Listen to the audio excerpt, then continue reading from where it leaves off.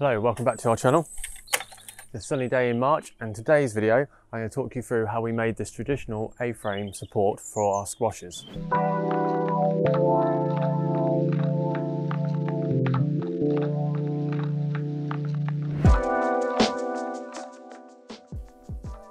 Although we're using it for our squashes, you can use it for other veg like courgettes, runner beans, sweet peas, anything that needs a real good hardy support during its growing season.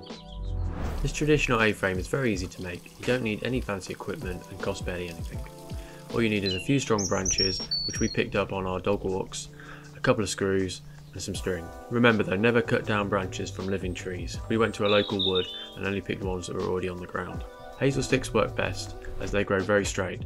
We couldn't find any of them, so we just picked whatever we could find. If you live in a city and don't have anywhere you can find branches, you can always buy some canes or even buy some hazel sticks from garden centres. But we think it's much more fun to go out and find them yourself. Right, let's get building. Once you have all your sticks, lay them out on the ground with one end all lined up. This is so you can see what your average length is, as it will decide your overall height. You will use your longest and most straight branch as the top beam. We are now going to cut them all roughly to the same height, so mark them and cut them. I'm using a chop saw, but a hand saw is fine.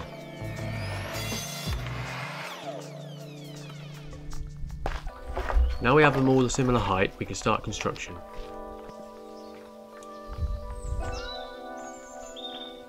For your 6 vertical supports, you want to use your thickest branches.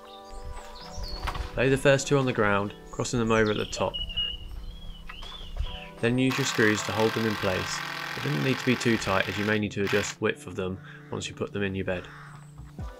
Do this for the other end and the middle support, either laying them on the ground and measuring the bottom gap, or lay them on top of each other. This is so the crossover at the top is roughly the same height once up.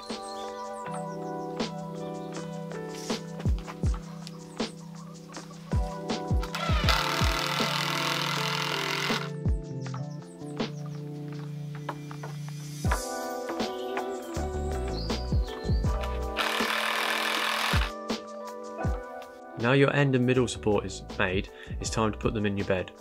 Place each end support at either end of your bed.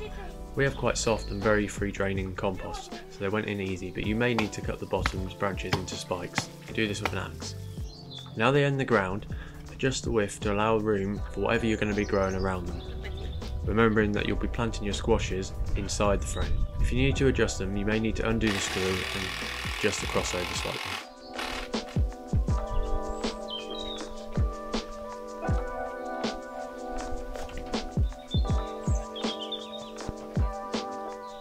You want all your crossovers at the same height, so the cross beam sits straight. Once the 2 end supports are in, it's time to put the middle support in the same way that you did the ends. Now you have both end supports and the middle support in the ground, it's time to put the cross beam along the top, which will make it feel a lot stronger. Now we have the main shape of the structure, it's time to put your horizontal supports in. With each one you add, making the frame sturdier. It is easiest to do this for 2 people. One person holds the branch across and the other one ties it with the string. We found doubling up the string helps to support the branches better.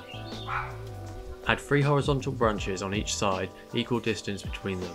It is on these spots that the vegetables will grow. Obviously if you have a taller structure you can add more horizontals.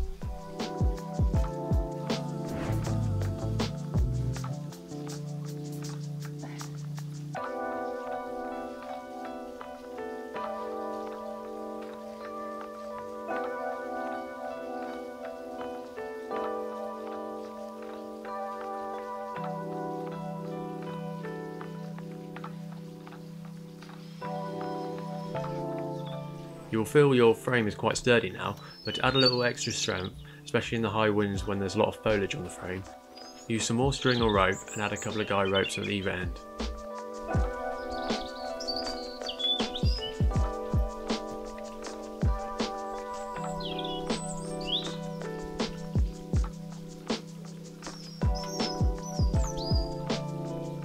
And that's it, it's as easy as that.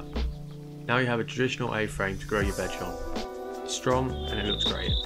Hope this video helped you with your build. Let us know in the comments below how you get on.